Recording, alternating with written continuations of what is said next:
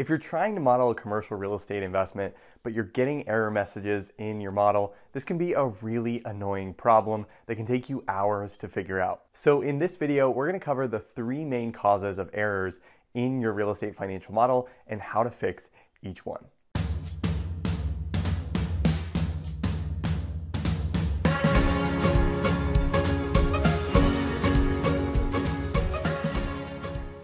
For first dibs on all new real estate financial modeling and career training advice, make sure to hit that subscribe button and hit the notification bell to be notified every time I release a new video.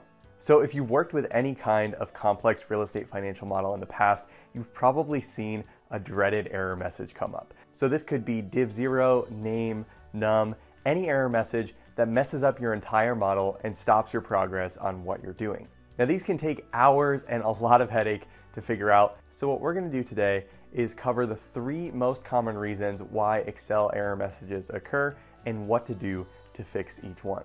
So there are a lot of things that can break your real estate financial model, but after teaching thousands of students real estate financial modeling and getting the same questions over and over again, there are really 3 main things that are going to break your real estate financial model when you're making changes or building a model in the first place. So many real estate financial models have inherently circular references. So certain cells that refer to another cell that refer to that first cell. And because of this, Excel can get in a never-ending loop that ultimately results in error messages and the model not calculating correctly.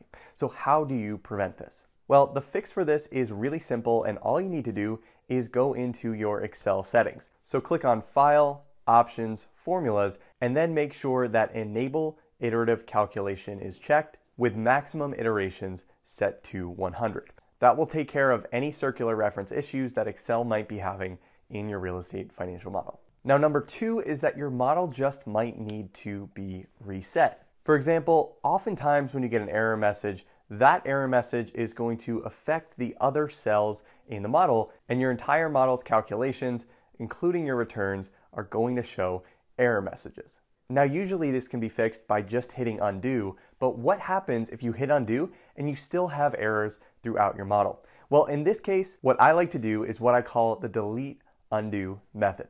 So to do this, what you can do is go to the section of your model that is experiencing the errors and actually causing the errors in the rest of the model, and then highlight that portion of the model, delete that portion, and then immediately hit undo. Now when that happens, Excel kind of hits a reset button, and oftentimes what you'll see is that all of your formulas are working correctly again, and everything is flowing exactly the way it should be.